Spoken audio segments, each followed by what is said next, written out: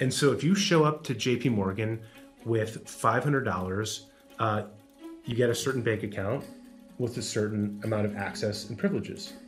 If you show up with $1 million, they might invite you to join their private wealth bank. Right. And so you get a whole nother suite Of services and so on. and services. Yeah, right.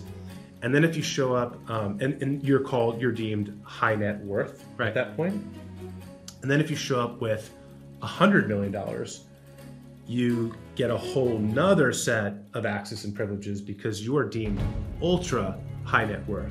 So even in the current system of being banked, it's a complete pyramid. Right.